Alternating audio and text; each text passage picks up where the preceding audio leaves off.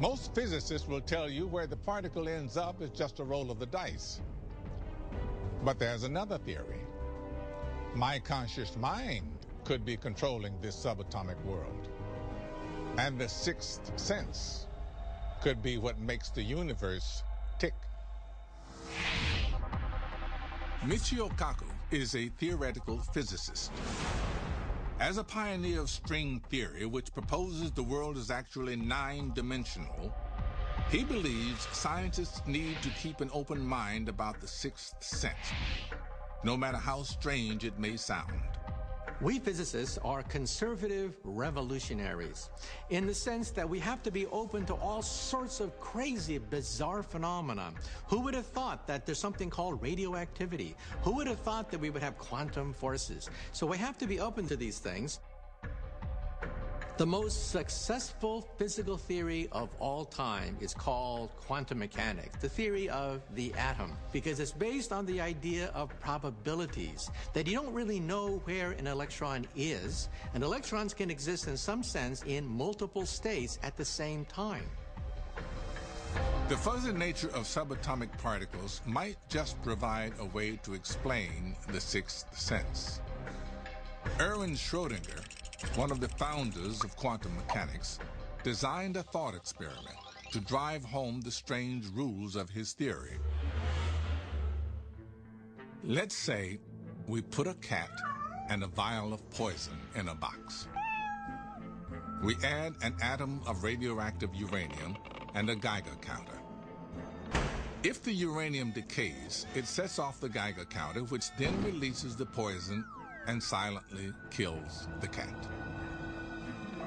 Before we open the box and look, we can't actually know whether the uranium has decayed or not, since radioactive decay is a probabilistic quantum event. Here's the question. Is the cat dead or alive? Well, according to quantum mechanics, the cat is neither dead nor alive, but the sum of the two states. Well, at that point, you say, well, that's nonsense. That's preposterous. How can you be both dead and alive simultaneously? Schrödinger's cat was supposed to show that nothing in this universe is certain until someone makes a measurement. But another pioneer of quantum mechanics, Eugene Wigner, believed it could teach us something else about the working of the universe, that consciousness controls everything. Wigner said, let's take it one step farther. If I, a human being, looks at the cat, I am conscious.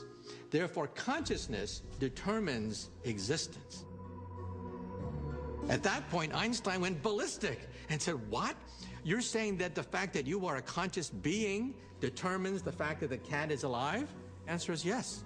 And Wigner made one more step, and that is, how do I know I'm alive? You see, the cat and me, we're part of the same universe. If I don't know the cat is alive or dead, I could also be dead at the same time and not even know it.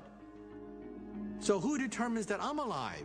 Well, Wigner's friend looks at me, I look at the cat, and we exist. But then who looks at Wigner's friend? And there's an infinite chain of people looking at people, until finally you hit cosmic consciousness. Some consciousness that's ethereal, that envelops the universe, which looks at us and says, aha, the cat is alive. Wigner believed that consciousness is an inextricable part of reality, that nothing really happens in the physical world unless a conscious mind observes it.